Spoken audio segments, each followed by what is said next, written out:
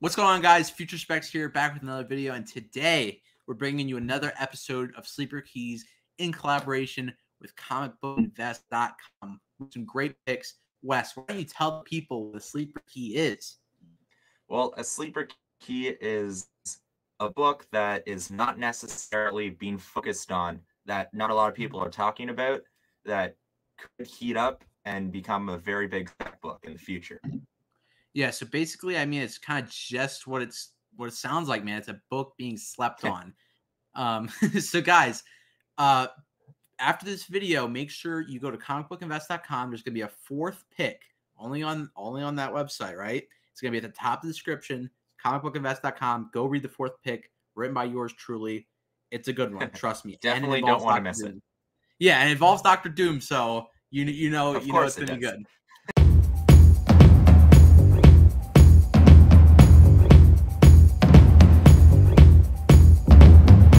All right, guys, with my pick, we're going with Thor, God of Thunder, #1. This is the first appearance of Old King Thor, and specifically the 1 in 25 Ribic variant, okay?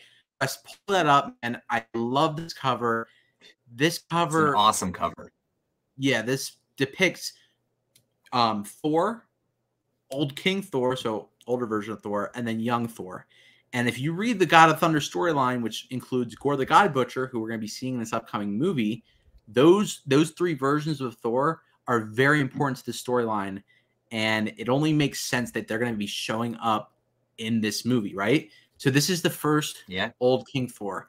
And not only that, but it's also this awesome variant cover by Ribic, which features those three. You know what I mean? Those three Thors. So would this be considered their first cover appearance?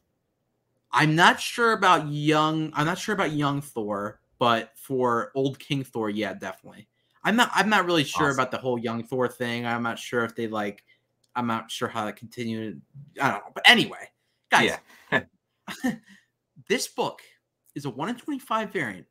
First appearance of a major character of a really awesome storyline that they will be probably adapting into this next upcoming Thor movie. Yeah.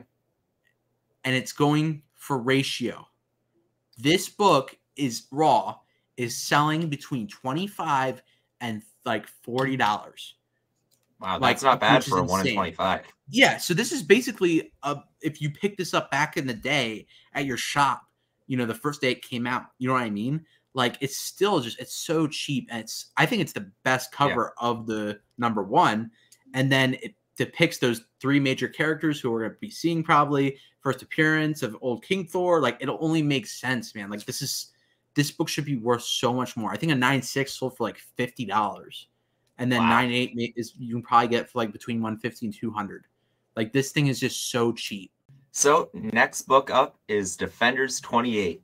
So this is part of a 2-book set with 27, which is the first cameo, and then 28 being the first full appearance with this awesome cover by Ron Wilson of Starhawk. So who is Starhawk? Well, he is an awesome Marvel Cosmic character. He was part of the original Guardians of the Galaxy team, and we've already seen him in the movies already, but we haven't really, because we've only seen Sylvester Stallone playing Stakar. So with the end credit scene of the second movie, we see Sylvester Stallone getting the original team back together. And we know he's going to be in Guardians 3. So could we see him actually taking on the mantle of Starhawk this time in the next Guardians movie? And then also maybe him or some of the other Guardians team becoming part of the new permanent team, because we know they're switching it up in this third movie. It's going to be the last one for a lot of the characters we know. So who knows if any of these guys could show up and be part of the mainline Guardians now. I really, really, really like this book, Wes. I like this pick. I mean, he literally says at the end of the movie, let's get the gang back together, man. You know what I mean? So it makes sense that we see like that old Guardians team. It would be really cool. Be a callback to the comics. This is a great Bronze Age book, man. Tell us how much these are selling for. Well, so this is still fairly cheap. You can get a nice raw copy for about like $20-30 on eBay, but I'm sure you can find it in the dollar bin books at some shops that just might not know what it is.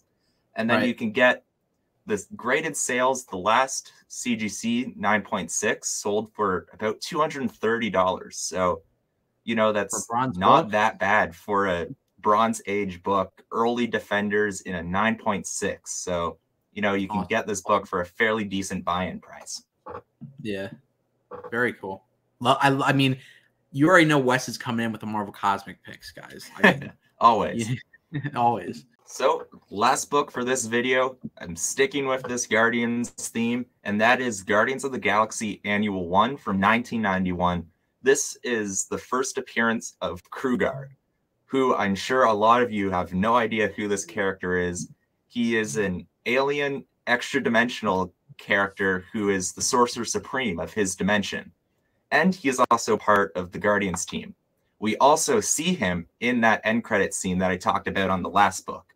So could we be seeing him show up in the next movie? He's a Sorcerer Supreme. He's a CGI character, so they don't have to worry about getting actors and all of that.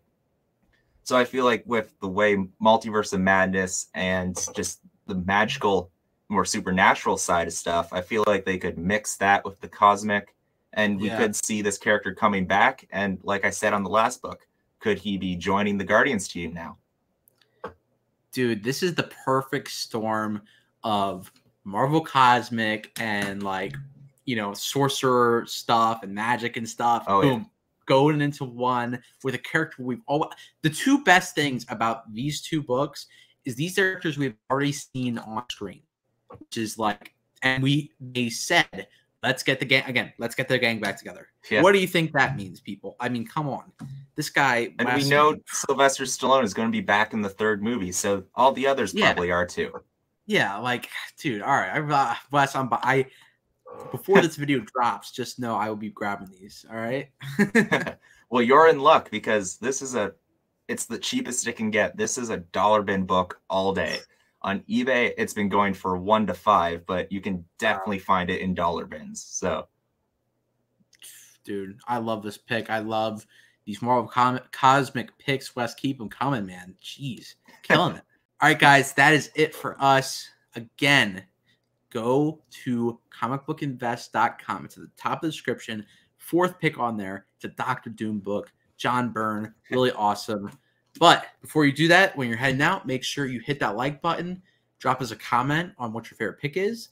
And also hit that subscribe button because it really helps us out a lot. And we really appreciate it. And we like hanging out with you guys. So that's pretty much it. Thanks for watching. Peace. See ya.